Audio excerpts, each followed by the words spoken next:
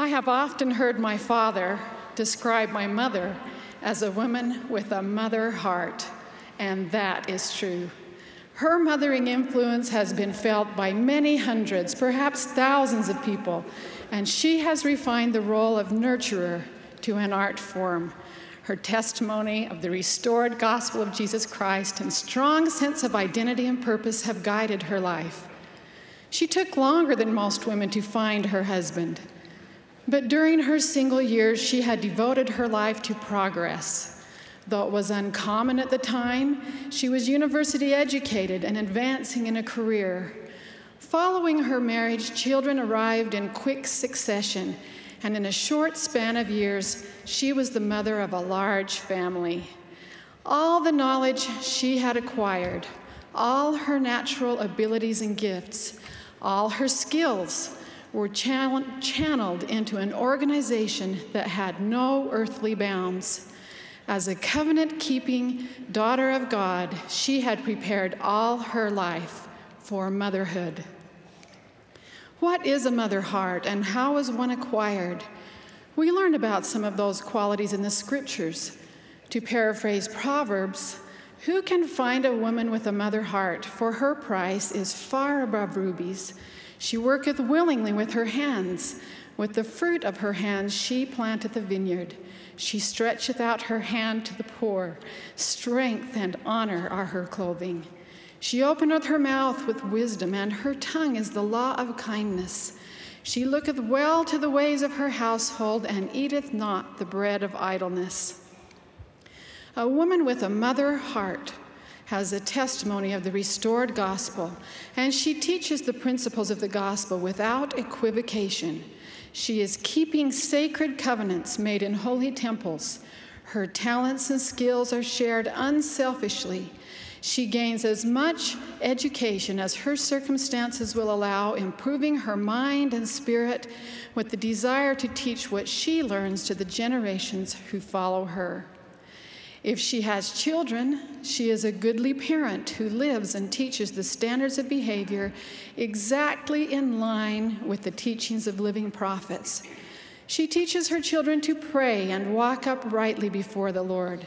Rather than listening to the voices and partial truths of the world, she knows that gospel standards are based on eternal, unchangeable truths.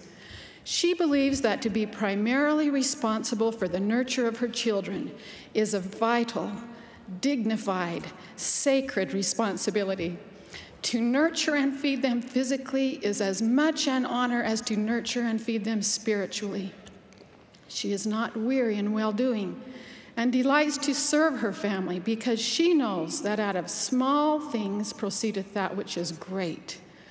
Oh, that every girl and woman would have a testimony of her potential for eternal motherhood as she keeps her earthly covenants. Each is a beloved daughter of heavenly parents, and as such, each has a divine destiny. As spirit daughters of God, women received their first lessons in the world of spirits and were prepared to come forth on the earth. They were among the noble and great ones who shouted for joy at the creation of the earth because they would be given a physical body with the opportunity to be proven in a mortal sphere. They wished to work side by side with righteous men to accomplish eternal goals that neither can attain independently. Female roles did not begin on earth, and they do not end here. A woman who treasures motherhood on earth will treasure motherhood in the world to come. And where her treasure is, there will her heart be also.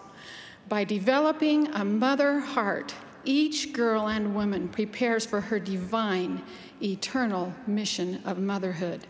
Whatever principle of intelligence she attains unto in this life, it will rise with her in the resurrection. And if a person gains more knowledge and intelligence in this life through her diligence and obedience in another, she will have so much the advantage in the world to come.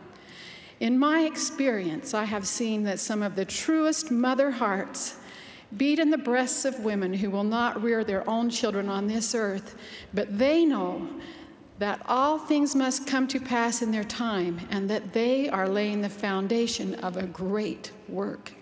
As they keep their covenants, they are investing in a grand, prestigious future because they know that they who keep their second estate shall have glory added upon their heads forever and ever. I was recently at a park where I met a group of women with mother hearts. They were young, covenant-keeping women. They were bright and had obtained advanced degrees from respected universities. Now, they were devoting their considerable gifts to planning dinner that evening and sharing housekeeping ideas. They were teaching 2-year-olds to be kind to one another. They were kissing babies, wiping bruised knees, and wiping away tears. I asked one of those mothers how it came about that she could transfer her talents so cheerfully into the role of motherhood. She replied, "I know who I am. I know what I'm supposed to do. The rest just follows." That young mother will build faith and character in the next generation, one family prayer at a time, one scripture study session, one book read aloud, one song, one family meal after another. She is involved in a great work. She knows that children are an heritage of the Lord, and happy is the woman that hath a quiver full of them. She knows that the influence of righteous, conscientious, persistent, daily mothering is far more lasting, far more powerful, far more influential than any earthly position or institution invented by man. She has the vision that if worthy, she has the potential to be blessed as Rebecca of old, to be the mother of thousands of millions.